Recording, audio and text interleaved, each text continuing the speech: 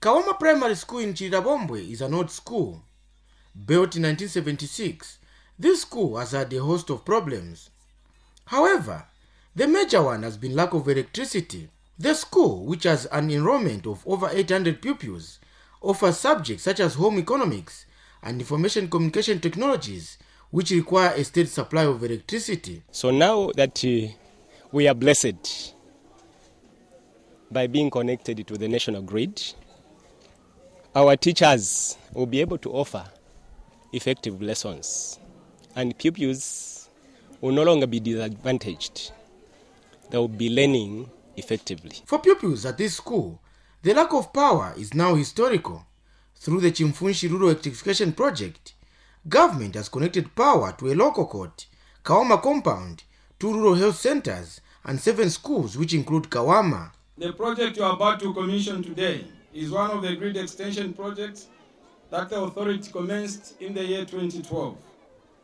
In a nutshell, it involved construction of a total of 44 kilometers of 11 kV transmission line and installation of 10 transformers in different places of the project area.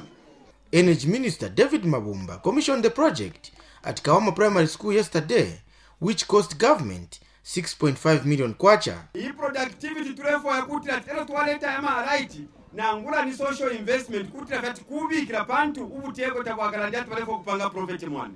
Area Member of Parliament Richard Musukwa, whose speech was read by Chililabombwe Mayor Christabel Malama, was happy that the electrification of the 10 government facilities will improve lives here. Our being connected to the grid will help our rural health centers improve their delivery services and acquire machinery which they could not use before due to lack of electricity.